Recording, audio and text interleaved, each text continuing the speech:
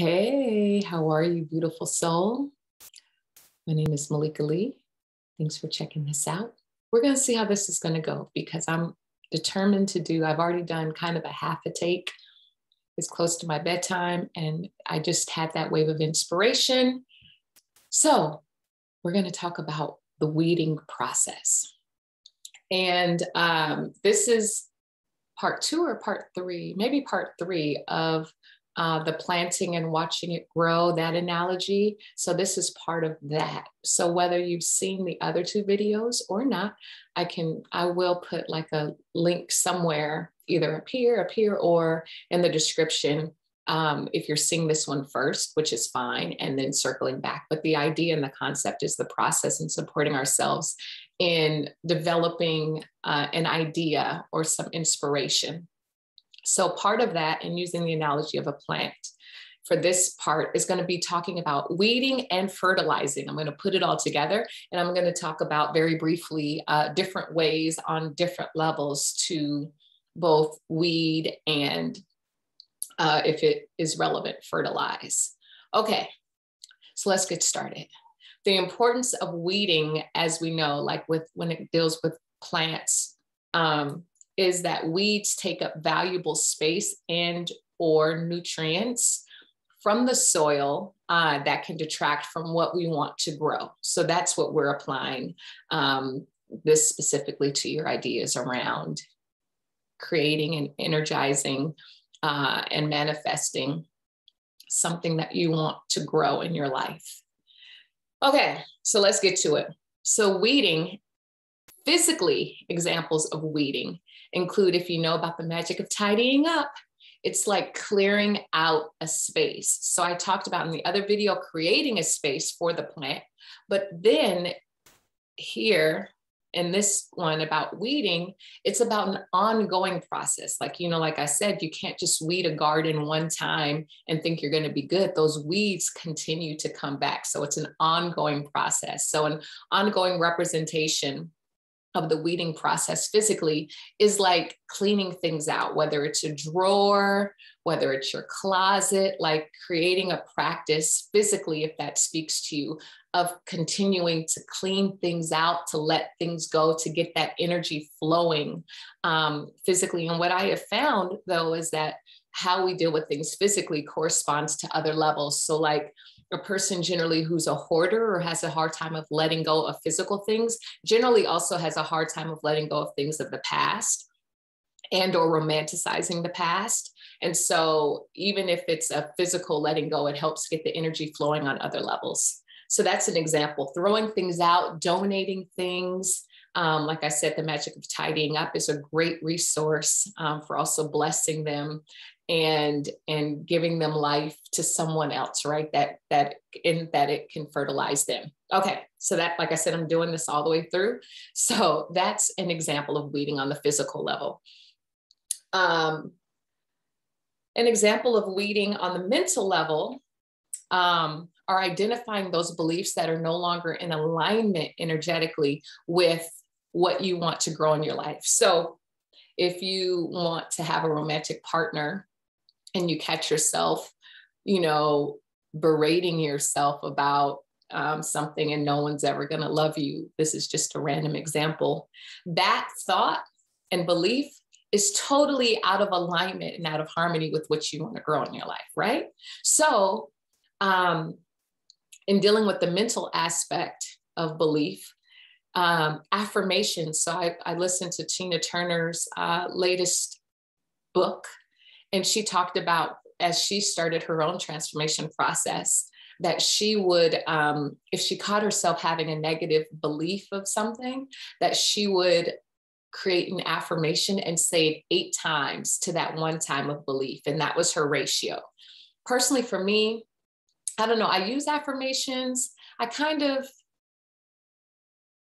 know that they work, but there's a component for me, like affirmations aren't always my go-to. There's other things, but if affirmations speak to you, in addition to, of course, saying them, is believing them, which can also bring up more weeds, right? Where you're like saying something that you don't really believe, which can uncover another belief that also needs to be weeded out by not being acknowledged, challenged, and then creating an affirmation that is the fertilizer that's more in alignment with what you want to grow.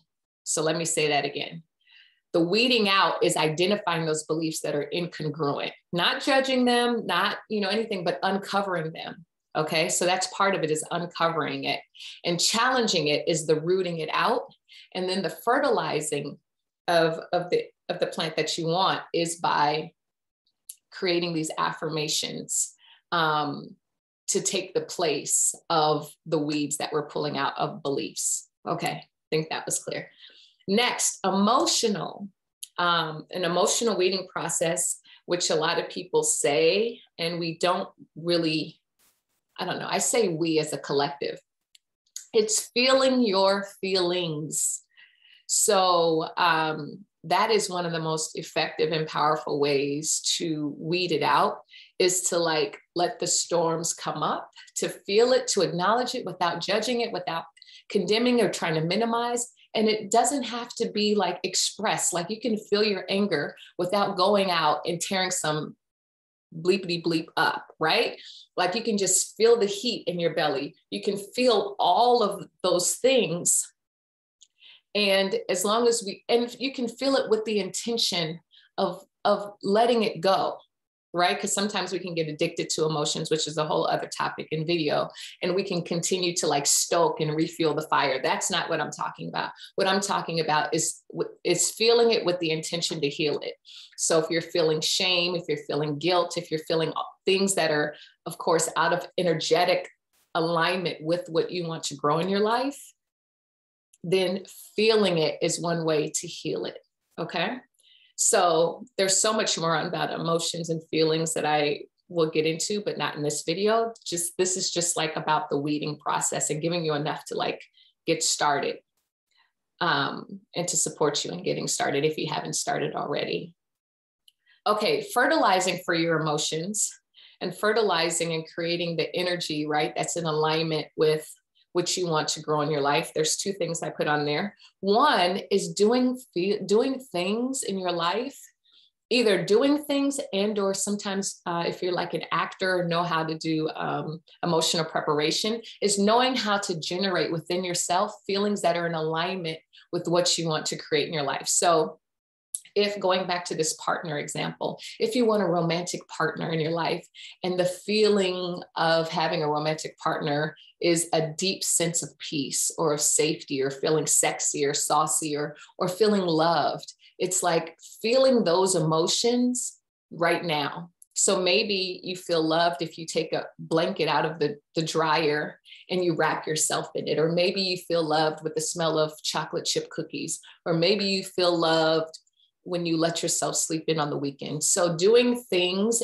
or in meditation, somehow generating those feelings that are of the same energy through line of the thing that you're trying to create. Because at the end of the day, all the things usually that we try to plan in our lives are things that we think will make us feel better or get us more respect, to be seen. That's a whole other thing. But ultimately, we think that what we're planting in our life, that we will end up better off, or feeling better, or getting the outer respect and being seen or valued from other people. So if you're doing something and you're planting something because ultimately you want to feel valued, then create things in your life right now that support you in feeling valued. That's fertilizing this plant and energy that you want to grow in your life.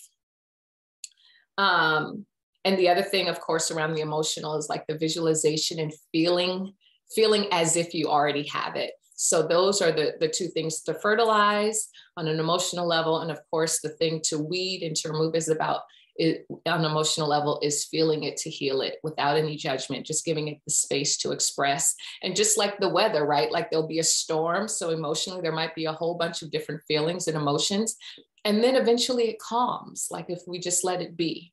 And homeostasis is reached again. A great resource that I might talk about a little bit later that goes into that is a book called The Presence, Presence Process by Michael Brown. That was so helpful when I came across that book a number of years ago on my emotional healing journey. Last but not least, energetic. And emotional and energy, those are kind of connected. But the rooting out of energy, I think this both roots out and energizes from what I've been experiencing and exploring is around having mantras and chanting and toning. Toning are doing sounds that have a certain vibration and that can resonate with your chakras, and like another form of that does toning and sound is like qigong. So basically, that my understanding and what I've been exploring is that, you know, through sound, through mantras, there's an energy when it's being said, when it's being thought about, when it's being affirmed. And that energy, of course, has a frequency. And by chanting it, you come into resonance with it. So Tina Turner attributes a great deal of the transformation that she had in her life and finding her worth and value through chanting for like hours, right? And sound healing and listening to music, like all of those things. And even when I get into listening to music, I think it's also important to point out the lyrics of songs and the energy of songs. Like if you're on the path of going back to the romantic love, you know, paying attention, singing songs, listening to songs that are in alignment with the type of partnership and relationship you want. Versus like, you know, there's a lot of different types of music and different vibes and everything. So just paying attention to like what you're introducing into your space energetically through music and otherwise. But that's a great way of like both weeding on an energetic level and fertilizing at the same time, from what I'm learning. So I think that covers the weeding process. And like I said, it's kind of a wash, repeat, wash, repeat, wash, repeat, wash, repeat. Oh, shoot. There was one other thing that came to mind about weeding. Forgiveness. Forgiveness, forgiveness, forgiveness, forgiveness, forgiveness. I cannot talk about weeding without forgiveness. That is such an important aspect. So whether it's self-forgiveness, like, oh, I had this idea and I wish I would have done this 5 years ago and I didn't, we can beat ourselves up for that. So forgiving ourselves kind of like lets some of those, it weeds out that old shoulda, coulda, woulda energy that takes up a lot of energy so that you can focus it now on what you want to grow in your life. So forgiving parents, relatives, forgiving yourself can be one of the toughest things.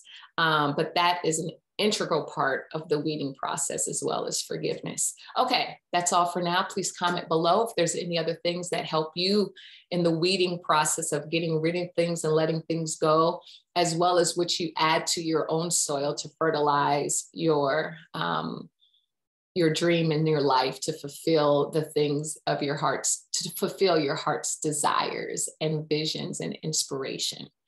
Many blessings. Thank you for rocking to the end of this video. If there's anything else on here, if there's anything that wasn't clear, because like I said, I am winding down and getting sleepy, please comment below and I'll answer your questions. Until then, many blessings, be well, and keep shining, keep thriving. Peace.